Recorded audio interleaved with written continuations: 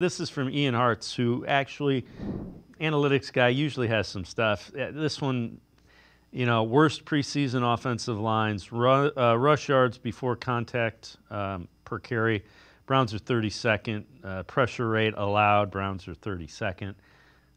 The unstated there is the Browns haven't played anybody that is a starter, and they've barely played guys on their two deep. So, yeah, they've looked bad, but these are guys that are fighting to find a spot on a 53-man roster, not guys that are supposed to be playing significant snaps.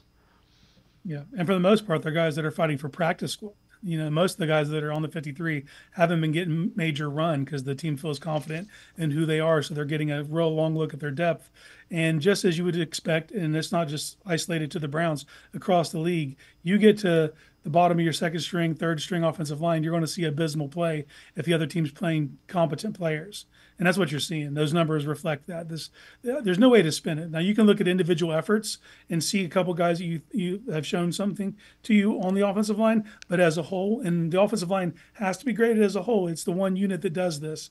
There's no way to spin that they've been anything other than bad. All right, so why do I say that? This, again, we actually used this yesterday, and I thought it was interesting enough. I want to bring it back. Cleology. Starter snaps, 58 out of 2,684. It's 2%.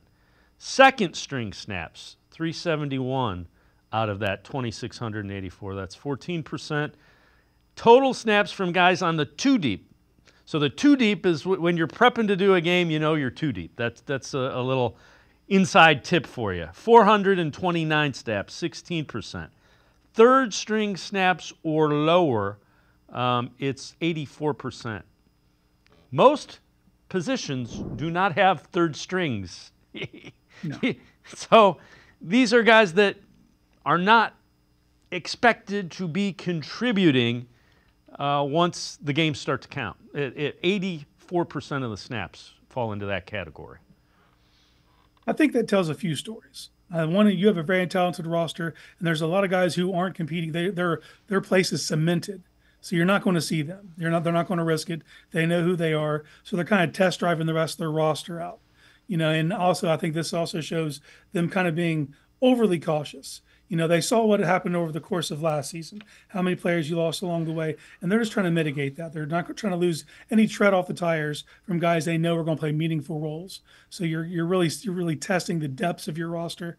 And just like anyone, there's 90 players out there, and here on I think the 27th, I think you're going to see 1,500 guys cut across the league. And that's what the Browns are really test driving here. You're really testing it out, see what these younger players can do, giving them opportunities to audition, not just for the Browns and their practice squad, but for the other 31 teams. So you're seeing that more than ever, the Browns are playing lower into their depth for the majority of these games. Now, what has been consistent is the weeks of the joint practices, the Browns hardly ever play anybody. So that was pretty consistent. Week 1 was a little jarring to see not many guys get that much time. But I would say this next week, you're going to see people that play meaningful roles play probably up to a quarter, and then it's going to be right back to that. Right. And again, you can argue, should they do it this way? Shouldn't they do it this way? There are teams that play more of their starters than guys on their two deep.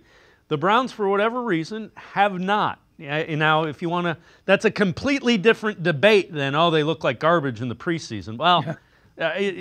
Should they be playing their starters? Again, there's pluses and minuses. The only thing you'd need, what if Myles Garrett goes and tears something, or one of your stars goes out and you find out he's going to miss half the season? Then all of a sudden it's, we shouldn't have played him in a meaningless game. So, as with everything, hindsight's 20/20.